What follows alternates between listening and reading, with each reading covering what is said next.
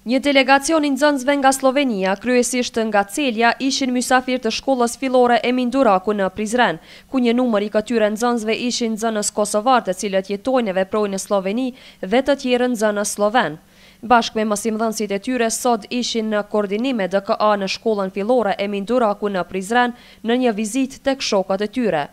Me këtë rast për vizitën në fjalë zëvendës ministri i diasporës Afrim Bekteshi ka folur për këto takime dhe ka theksuar se këto takime kanë shumë të mira për nxënës. Pra qëllimi i vizitës së sotme është që përsa afrimi këta fëmijë të cilët me fanatizëm pra po ruajnë identitetin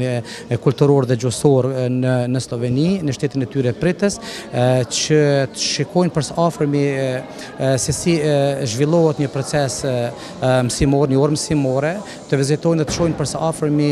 angazhimet dhe aktivitetet e mësimdhënies në vendin e tyre të origjines, në mënyrë që të krijohen ose të shkëmbejnë përvojat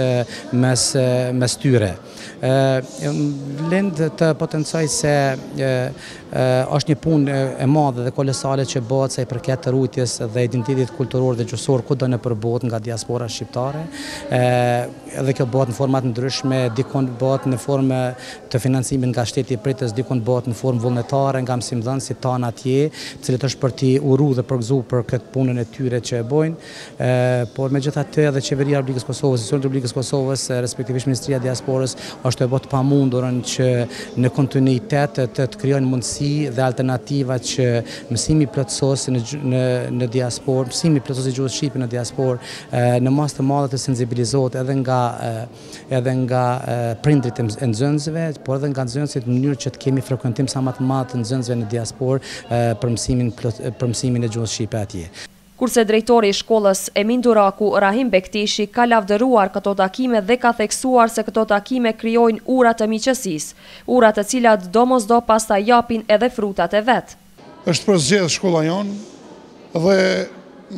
me këtë rast domethënë është një hap shumë i mirë dhe shumë pozitiv që shkollat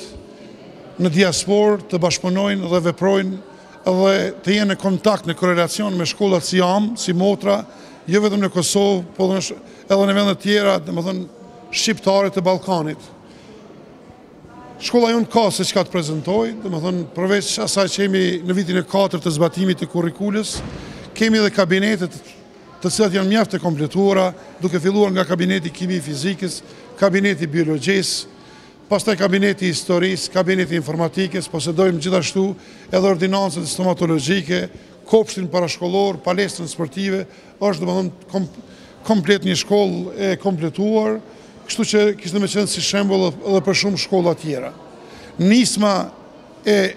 Ministrisë së Diasporës është një hap shumë i qelluar, pse ndoshta i vonuar, por shumë i qelluar dhe në këtë formë duhet bashkëpunohet në të ardhmen me qëllim që fëmijët të cilët jetojnë në diasporë të mos humbin identitetin e tyre kombëtar.